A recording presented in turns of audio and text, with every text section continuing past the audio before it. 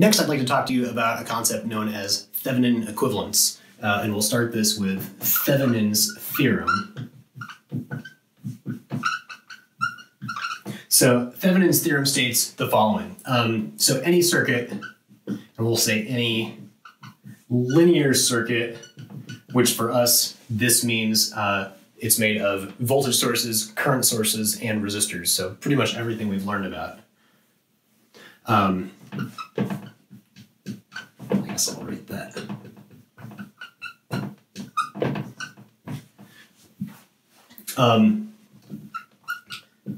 Is equivalent to a single voltage source and a single resistor.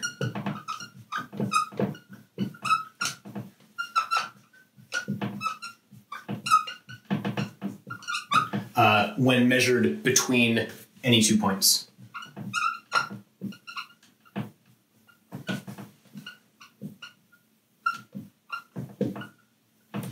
Actually, instead of measured, we'll say connected at. Let's see what I mean by that in a second.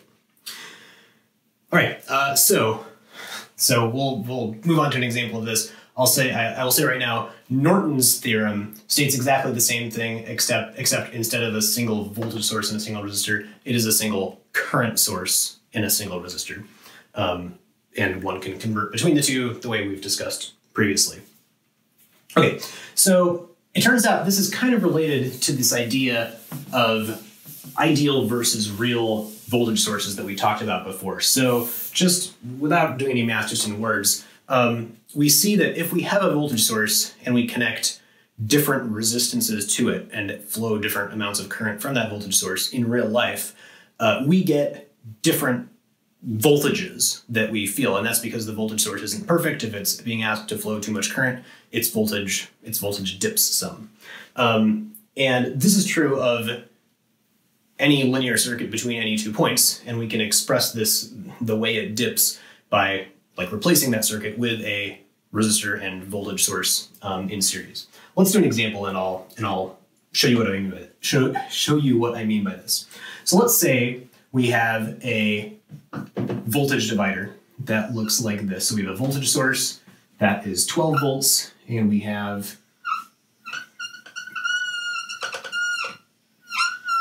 two 2K resistors in series.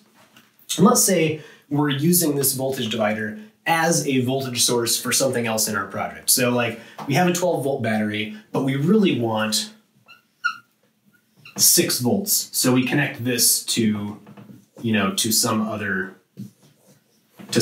circuit as a 6-volt source, right? And I'm saying it's a 6-volt source because we can see these two equal resistances in series are going to give us, at this point, they're going to give us half of the 12 volts because we have 6 volts across this and 6 volts across this.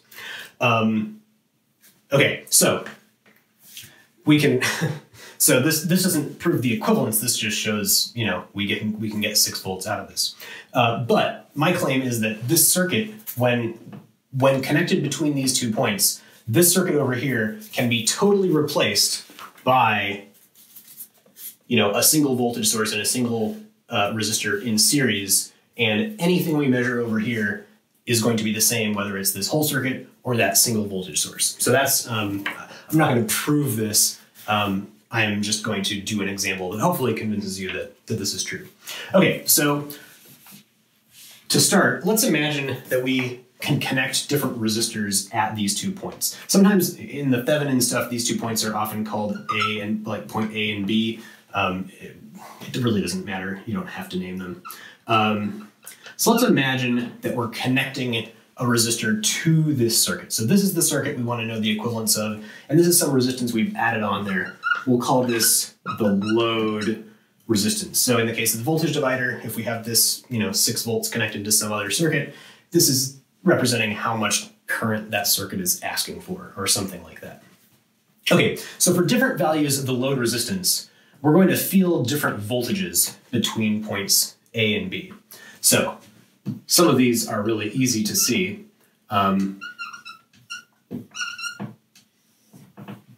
For example, if the load resistance is infinite, meaning that we have an open circuit here, our circuit is just this simple voltage divider, and the voltage between points A and B is our same 6 volts.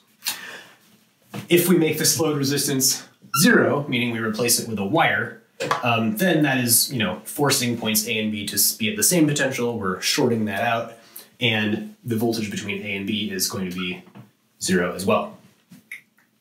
Okay, there are a couple other ones that are easy to do that we'll look at. So if this is a 2K resistor, then we have 2K in parallel with 2K. You can do a little math and show that that gives you a 1K resistor equivalent for these two in parallel. So our voltage divider, instead of being 2 and 2, it becomes 2 and 1. So this voltage is 1/3 of the total, right? 1K over 2 plus 1 equals 3. So that means we end up with 1/3 of 12 volts, which is 4 volts. And lastly, you'll see why this one is important in a little bit. If we replace this load resistor with a 1K resistor, you can do the math and show that the voltage we get out is 3 volts.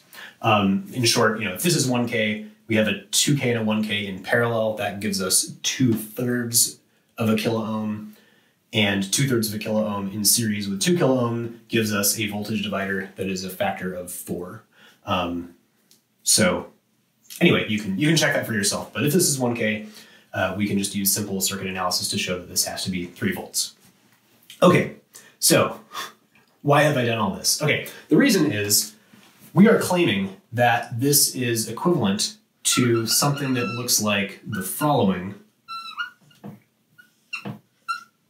where we still have points A and B, and we're still connecting our load resistor to that, but we don't have this more complicated thing over here. We just have a single voltage source and a single resistor.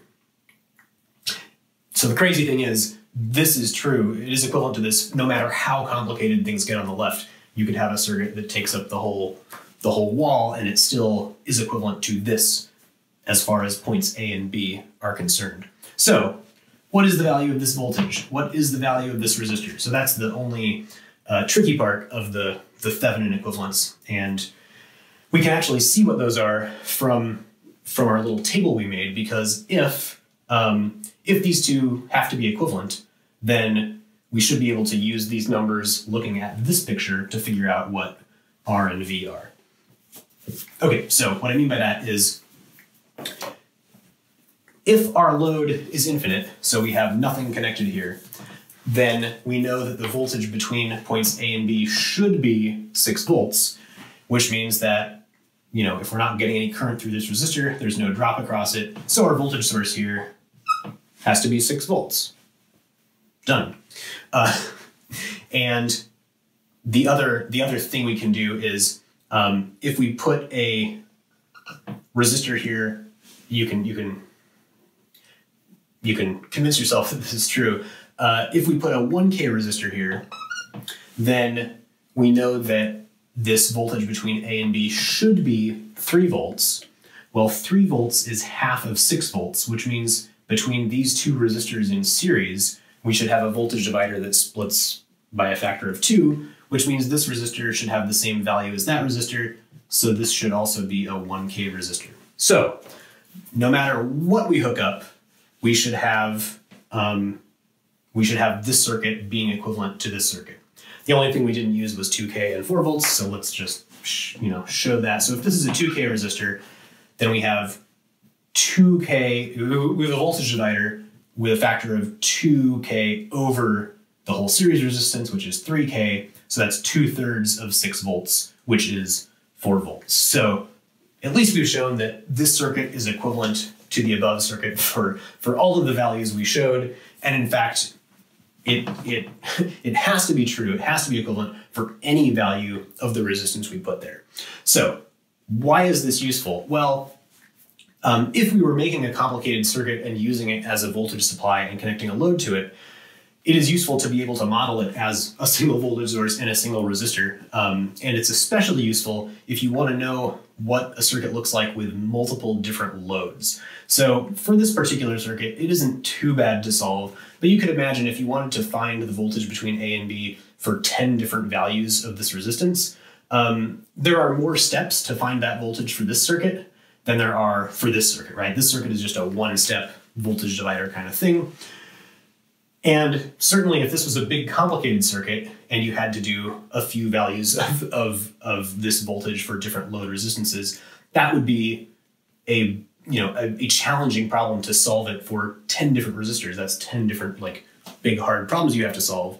Or you can solve a big hard problem once, convert it to this equivalent thing, and then we have just a simple voltage divider no matter how many values the resistance we're plugging in there. So that's why the Thevenin equivalent is useful. This also, this will come back later on in the semester too, so it's not just limited to what you're seeing here. There is more to the Thevenin equivalence also, so it's there's more exciting stuff about it to come. But hopefully this gives you at least some idea of why this is important.